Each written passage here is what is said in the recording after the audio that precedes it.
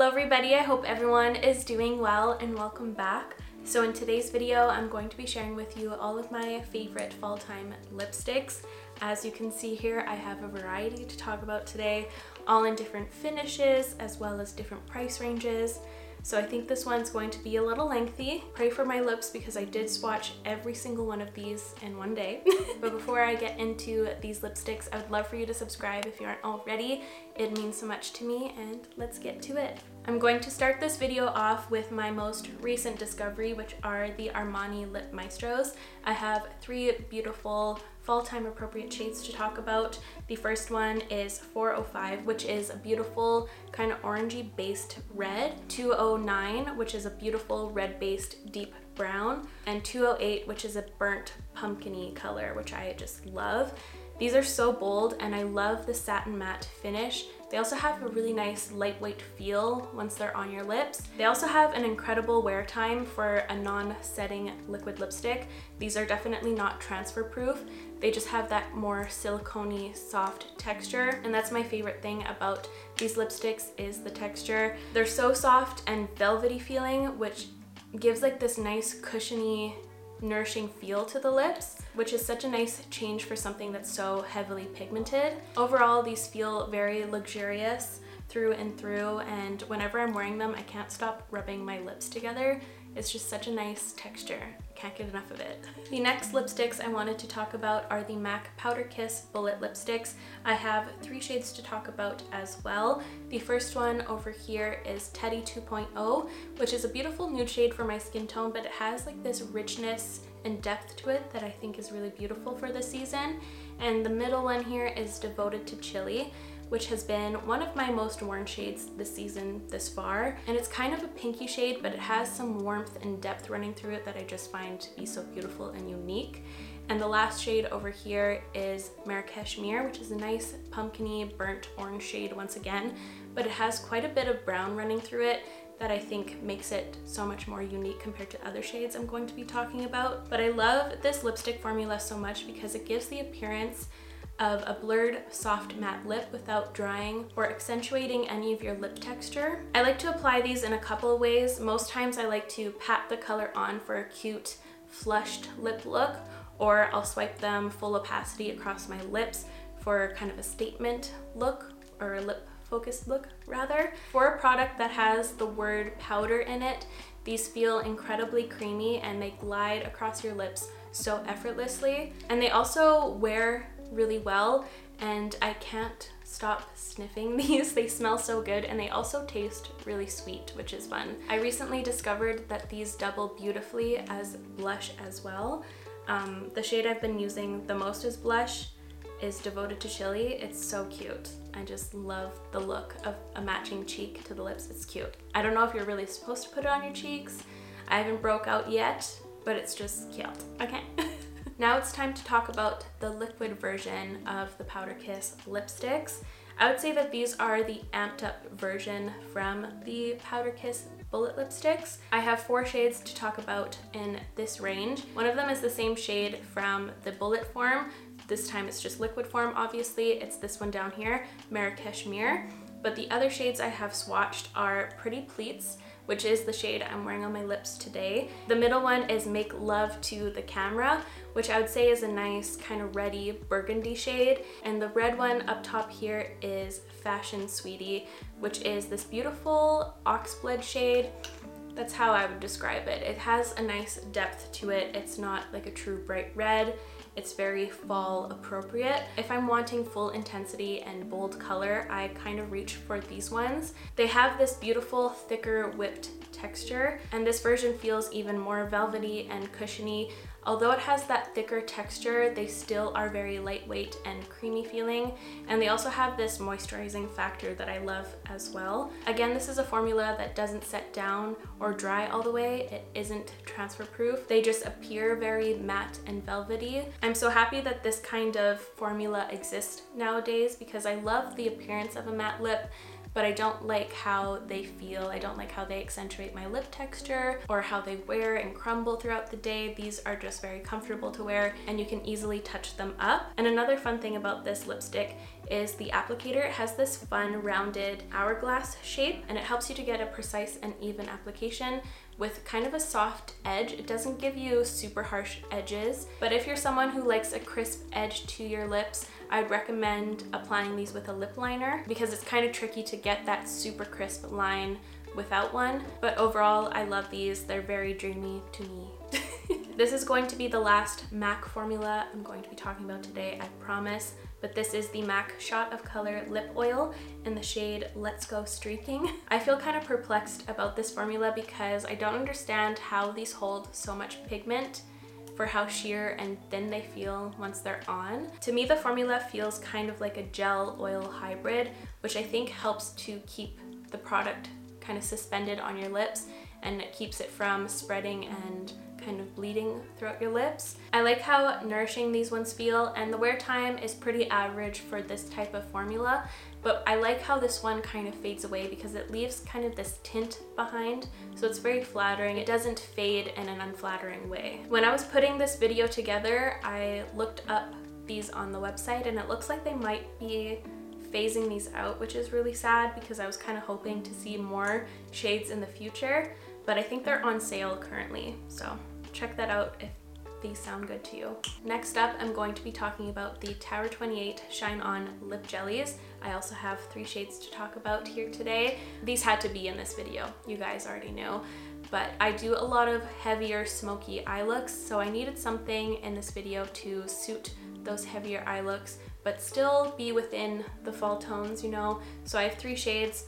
I have Spicy, which is this beautiful sheer red, Cashew, which is a nice yellow toned lighter brown, and Almond, which is kind of like a mid-toned brown for a gloss. They all stand out to me. I wear these things a ton. I've recommended them for so long now, but I love this gloss formula. It's very unique to me. It's one of my all-time favorite ones because it gives such an intense glass-like sheen to your lips while feeling really lightweight and nourishing. I love those types of formulas because they kind of fill in the lines of your lips and just overall makes your lips look more plump. They have a very slippy feel. They almost feel like a lip oil, so there's no stickiness or tackiness whatsoever, but they don't slip and slide all over your face. They stay nicely suspended in the area that you apply them. But my favorite thing about them is that they feel very hydrating and nourishing, which is perfect for the fall time in Alberta because it's very, very dry here, and this is when my lips start to freak out and crack. So these are really nice and soothing to add on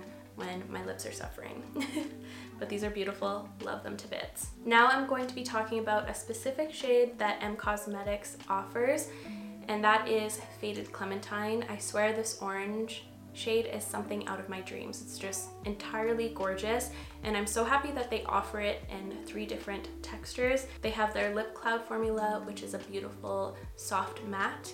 They have a gloss and their lip cushion texture as well. You can't go wrong with any of the textures, I'd say, but I wear the Lip Cloud version the most just because I really like that matte texture for this time. But I love all 3 formulas here to bits. It just depends on your preference. I just find it to be such a unique pumpkin orange. It leans a bit more yellow. I find that it's really hard to find a nice orange lipstick that isn't red based, but to me this shade just embodies fall, and if I'm going to a pumpkin patch this year, I will for sure be donning this on my lips. I have this beautiful lipstick from Smashbox. It's the shade Out Loud, and it's another beautiful rusty orange shade. This is one of the most saturated lipsticks I own. If you want bold color, here it is. I find this formula feels very high quality. It's ultra creamy, ultra pigmented. It glides over your lips effortlessly, and it deposits such a gorgeous plush feeling color. And because of how pigmented these ones are, they last really well, especially for a creamy bullet lipstick. Now I have a fun formula from YSL. These are the YSL Tatouage Couture lipsticks. These are described as a matte texture online, but I wouldn't say that they're matte in any sense really. They have like a lacquered finish. I have 2 shades here. The brighter red is the shade 208. It's a nice blue based red, but it's very, very vibrant. And the other one here is kind of a more burgundy shade. and that's the shade 206. I love this one's consistency. It has a thinner cream formula that just effortlessly glides across your lips and deposits intense color. But my favorite thing about these and what makes them stand out in my collection is the applicator, because you do not need a lip liner when you're using them. Depending on how you hold it, you can kind of contour your lips perfectly, and it creates such a crisp edge to your lips. This is another one of those formulas that don't set all the way down. They're kind of a comfortable lipstick to wear, but even though that they don't set down all the way, they still wear really, really well. Following up, I have a Wet n Wild lipstick to talk about. This is their Cloud Pout formula in the shade Love You S'more. It's this beautiful deep brown. And this color is really interesting because depending on what you pair it with, it kind of can pull warm or cool. I guess it's kind of like a neutral shade, but it looks warm when it's swatched against my hand. It's very interesting. This formula heavily reminds me of the MAC liquefied Powder Kiss lipsticks, but even lighter and fluffier and more velvety. I will say with this shade, you do have to build it up a little bit more than other shades that I own, but I think that's just due to the fact that it's a bit more deep and pigmented. But once it's on, it wears really well and it doesn't look streaky whatsoever. And they also smell incredibly good. Like I can smell it on my hand right now. It's not overbearing, it just smells really nice. It smells like vanilla and Rice Krispies. I now have a Glossier Ultra Lip to talk about. This is the shade Trench. It's this beautiful kind of caramel toffee shade. It's so beautiful. It's definitely on the more subtle side, but it still fits within the fall vibes. I'm usually very picky when it comes to tinted lip balms, but I completely adore this formula because it's richly pigmented, it's very nourishing, and I love how glossy the finish is. Like, look at that, it's very beautiful. These are kind of reminiscent of the M Cosmetics lip cushions. They have that same kind of soft texture, which is so fun to wear. It feels just so hydrating and beautiful. And you can also achieve a variety of looks with this one. You can apply just a sheer layer, or you can build up the color as well, which is a really nice option. I think that these are worth it in my opinion for a tinted lip balm. They just have all of the qualities that I look for in that type of formula. Just stunning. The next one is also from Glossier. This is another shade that I love digging out in the fall. It's the shade Leo from the Generation G formula. I swatched it next to Trench so you can see the difference in color. You can see it's a bit more neutral in comparison to Trench, but it's still this beautiful kind of sheer brown. I really like the Generation Gs because they feel very unique. They're like a nice sheer matte texture, and I really like how they immediately give you that soft blotted lip vibe. This formula is also very buildable. You can get it to a more lip focused look if that's what you're wanting. And this is one of the only lipsticks that I feel confident on reapplying without a mirror, just because it gives that very subtle blotted lip look. They're foolproof and entirely gorgeous. Love them to bits. I have a few other shades, but that's the only one that gives me fall vibes. I have a sheer lipstick from Wet n Wild to talk about. This is the shade Jam With Me, and the name cannot be more fitting. It looks exactly like jam. It's so cute. This is another formula that feels very similar to the M Cosmetics lip cushions or the Glossier Ultra Lips. It has that same high shine glossy texture with amazing pigmentation. The only thing though is I find that this packaging isn't the best for this type of formula. If you scroll up the lipstick too high, it can push against the walls of the packaging and it can get all messed up in here. So just be wary of that and leave it as low as you can. I love them. They glide on with ease. You can build them up if you'd like. These ones never settle into the fine lines at all. I find that some sheer lipsticks tend to fall into the lip lines a bit and can kind of enhance the texture of your lips in an odd way, but it doesn't happen with these whatsoever. I'd say that this lipstick is for chilling and drinking only. I wouldn't really eat with this one because it can kind of get everywhere. This is just a chilling lipstick. This next one I get so excited to pull out year after year. It's the Milk Makeup Wavy Lipstick. I just love this one's color and finish. It's this beautiful kind of red based deeper brown, and I just love this one's finish because it has a satin texture. So it has a bit of glow running through it, which I find to be very flattering for such a deep color, because sometimes deep colors can make your lips look smaller, but since this one has that glow running through it, I feel like it amplifies the light and makes your lips look more plump, which is cool for such a deep color. Another quality I love about this one is its thin texture, but it has so much payoff. Overall, I think it's a very flattering and beautiful formula. And a big bonus is its packaging. I think it's very beautiful. I love how the name of the shade is on the inside of the cap here, and it's a magnetic closure, so it's really fun to play with. Next up, I have a beautiful shade from Pat McGrath. This is my favorite Pat McGrath lipstick. It's the shade Guinevere. It's such a beautiful, deep blue toned red. It's so stunning. And this formula is a comfort matte, meaning it appears matte, but it's very creamy and comfortable to wear. And these are crazily pigmented, so you only need a tiny bit, which is great for such a pricey lipstick. I swear when you're applying these, sometimes you have to have a good grasp of the tube or else you'll just slip and end up looking like the Joker. They're just insanely creamy and slippy feeling for this type of looking lipstick. I don't know, it's really, really interesting. But this is another color that I love bringing out year after year. I used quite a bit of it, like I'm reaching kind of a low mark in this tube here. That's sad. I love how these ones wear because once they start fading, they kind of leave a tint behind, which is really cute and flattering. It doesn't wear off in a very unflattering way whatsoever. I just love how rich and velvety this lipstick looks on. I mean, look at that. Gorgeous. This is such a fun product. This is one of the most unique products I have in my collection in general. It's the Rouge Beauty 4 Powder Lip Quad, and this is in the shade Signature, so you get 4 beautiful shades.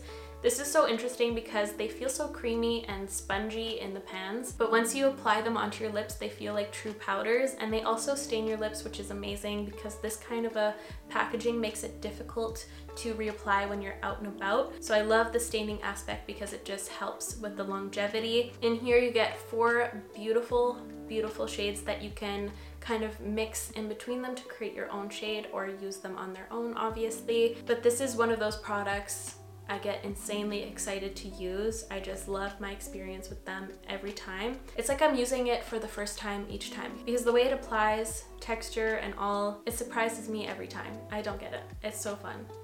Love, love, love this palette. I have a Maybelline Lifter Gloss to speak about. This is the shade 008 Stone. I wanted to include this one because I find that it's a perfect mixture of the Tower 28 Cashew and Almond. This one's formula is a bit different though. It's closer to a more classic gloss texture, meaning that it has that kind of tackier texture, but it's not sticky or gloopy whatsoever. It just feels like a classic gloss. So I wanted to include this one because I think they did a really great job with this one's formula, and I wanted to include it just in case if you were looking for something from the drugstore. This is a big, big winner. Last but definitely not least are the NARS matte tinted lip balms, and I have such good news to share because this morning they posted a photo of these on their Instagram and I commented, I think you should make these permanent, and they commented back saying that they did, winky face, and I was so happy. I am ecstatic because this is one of my all-time favorite lip formulas out there. It's amazing and it makes me so happy that they're here to stay. Now I'm just going to pry at them to expand the shade range because I would like to see some reds in this formula and just like all of the tones. I need every single color under the sun in this formula. I'm kidding, kind of, not really. For this video though, I did exclude just one shade because it was too pinky for the fall vibes, but I included all the other colors. So Brief Encounter, Touch Me, Dangerous Affair, Intimate, and Whiplash. If I were to compare these to something else out there, I would compare them to the Glossier Generation G's, just because they have that sheer tinted lip balm feel, but this texture is a lot more smooth and pigmented, and these ones are actually hydrating, which is so cool for something that it looks and feels completely matte. I have 2 shades here that permanently live in my purse. Those colors are Brief Encounter and Intimate, but all the other ones I kind of throw in to spice things up. but I just love them because they can look really natural or you can build them up a ton. I think these are just so dreamy and they killed it on this formula, and I'm just so happy that they're here to stay. Again, I had to say it again. I just love them to bits. And there we have it. Those are all of my favorite fall time lipsticks. Let me know which ones you're going to be wearing this season. I would really love to know. But that is all for me today, you guys. Thank you so much for watching. I really hope you enjoyed today's video and found it helpful. If you did, please give this video a like. It would help me out so very much. I'll make sure to link all of these lipsticks in the description down below as always, and I will see you in the next one. Love you. Bye.